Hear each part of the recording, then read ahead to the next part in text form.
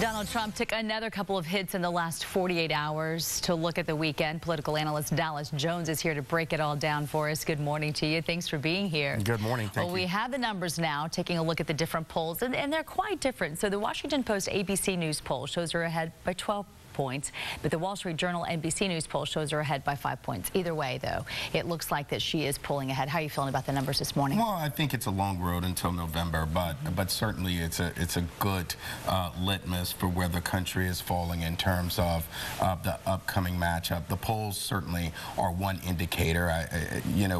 Mr. Trump has had a very bad month, coming off some very anemic fundraising numbers.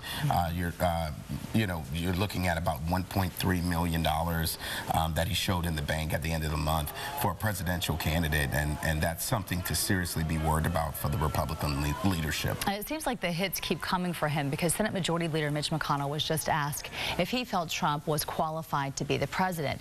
We didn't really see an answer from him, sort of skirted around the issue. Absolutely. He was asked the question twice recently over the last couple of days, and he responded that it was simply the voters' job to determine whether or not Mr. Trump was qualified. And so the Senate Majority Leader keeping some distance between himself and the Republican nominee, but he has asserted that he will vote for Donald Trump, but will not answer the question on whether or not he's qualified.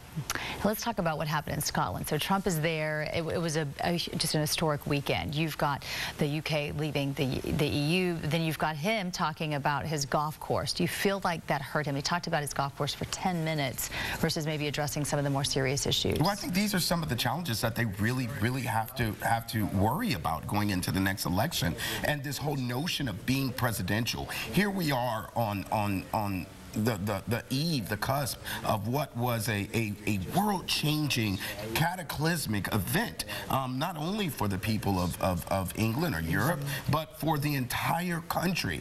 And Mr. Trump is focusing on the fact that he just opened a new golf course in Scotland, which was hurt really badly by the Brexit ordeal, and the fact that the Scots voted overwhelmingly to stay a part of the EU. And so it was terribly insensitive to what was happening in the world, and it sets a stage, if you will, for what Americans may expect to see under a Trump presidency. Let's talk about the Supreme Court. It underlined how important this election will be when it comes to the next nominee. It's going to be huge. It all hangs on the next Supreme Court appointee, doesn't it?